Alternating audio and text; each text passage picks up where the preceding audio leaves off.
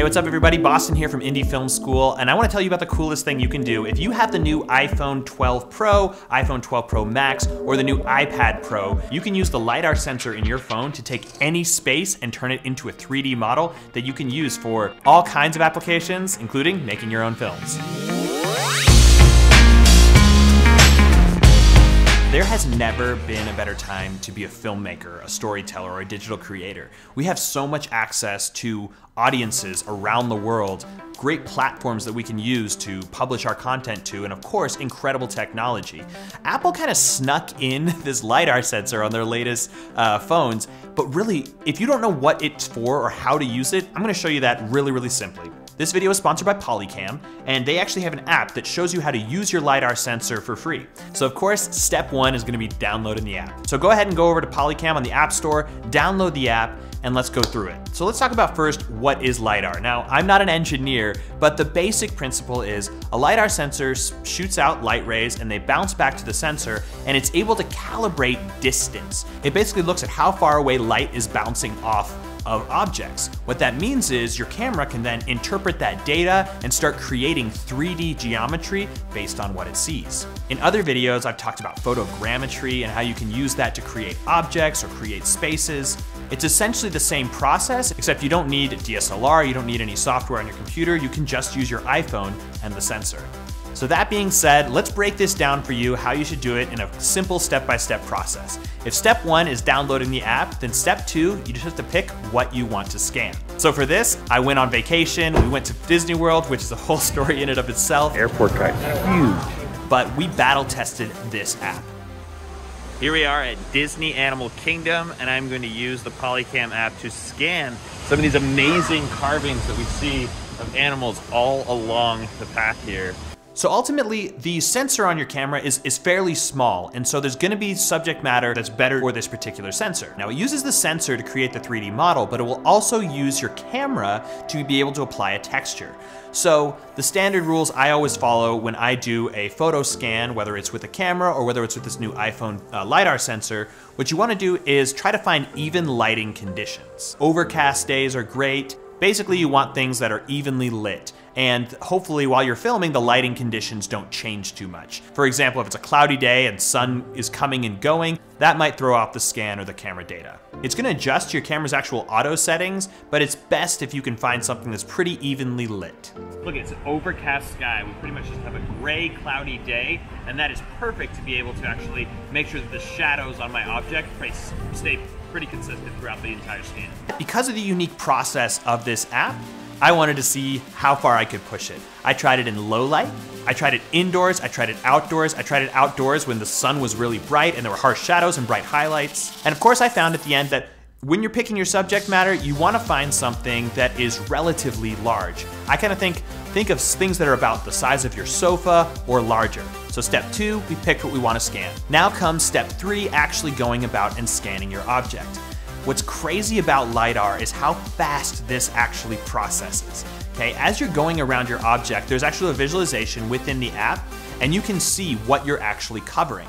The rule of thumb I've mentioned in previous videos is whenever you're scanning something, you want to see it from at least 2 angles. And if there's any objects that are occluding, cavities, opposite sides of a face, you want to make sure that you try to cover all of those things. So you kind of orbit around, and the app will actually help you with this process, which I find incredibly helpful. Take your time, pay attention to the shape of your object. Now, I went and I tested a bunch of things to see how well it would do. Again, more fine details, small objects aren't gonna pick up as well with the sensor. And also as a general rule, don't shoot through glass or any reflective surfaces. The light's gonna be bouncing in a number of areas. I actually shot through glass to see if it would work. And of course the light bounces off any kind of polarized glass. And so for best results, try to avoid glass or reflective surfaces, as well as thin and small objects. Those won't pick up as well with your camera. Take your time, get the coverage you need. Then comes step 4, processing.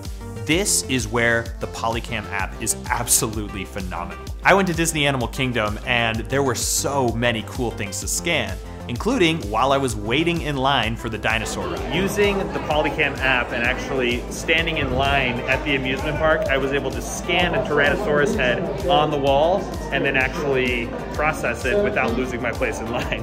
That's how fast this app works.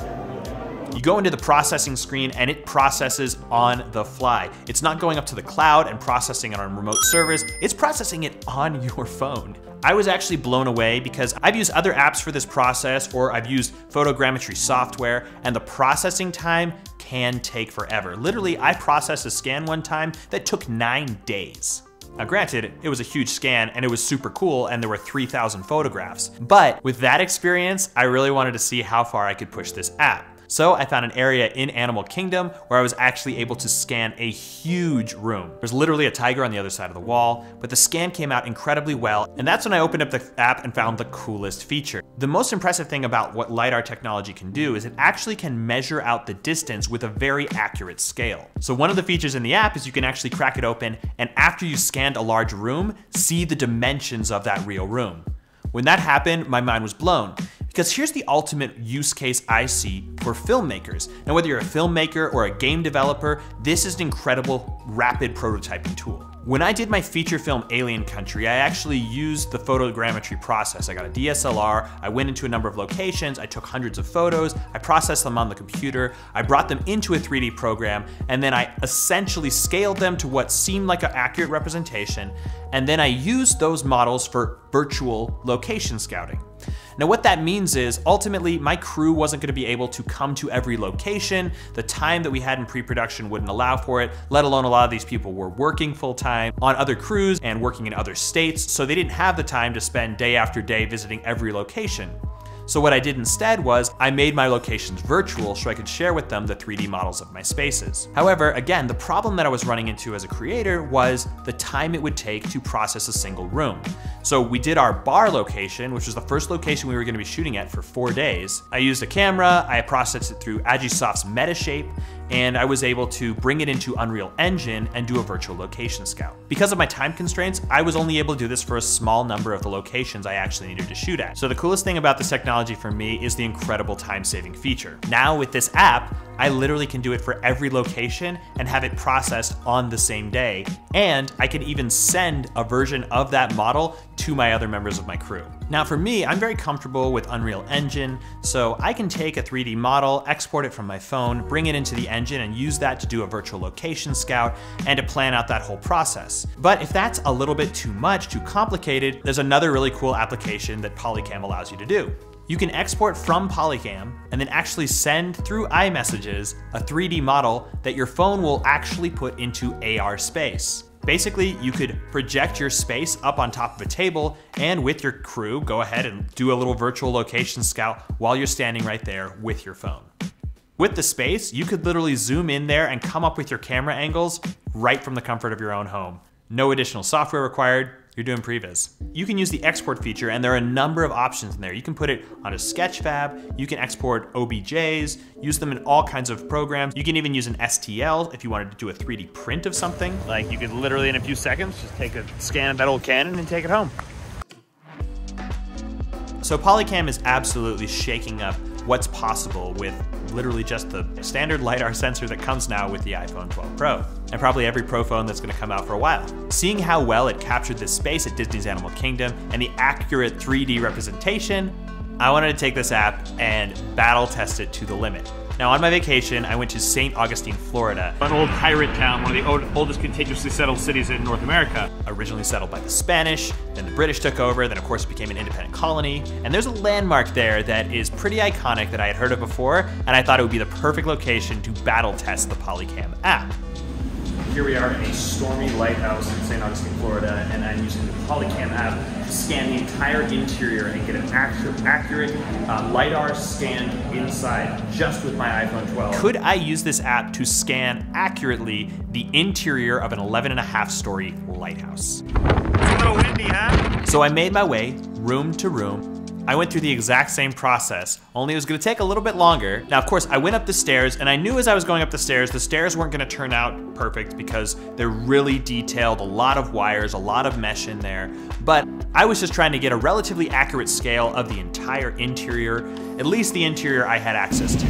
Now, I'm doing this quickly, so ultimately it'll be pretty lo-fi in the end, but the goal is to get an actual representation of the 3D space. And if you were to really do some in-depth recreation, you'd want to spend a lot of time grabbing specific areas, finding fine details, and then rebuilding that again in a 3D program. Because of the weather that day, it was kind of crazy. We couldn't quite go outside on the deck, and because it's still an active lighthouse, we couldn't go into the very top floor. And I did an additional scan once I got to the top because there were some people and I had to wait my turn.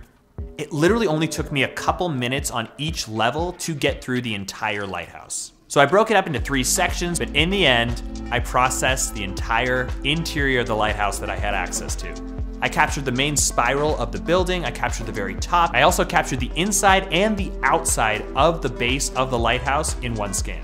So I kind of rushed the outside of the base because, well, it was raining and I didn't want to stand out in the rain too long, but I got an incredibly cool result. Did it hold up? Yes. Boom. I truly believe there's never been a better time to be a filmmaker. We have more access to a global audience, more platforms to collaborate, learn, and publish our work on, and of course, more tools like the POLYCAM app that can actually help us create incredible works of art incredibly quickly.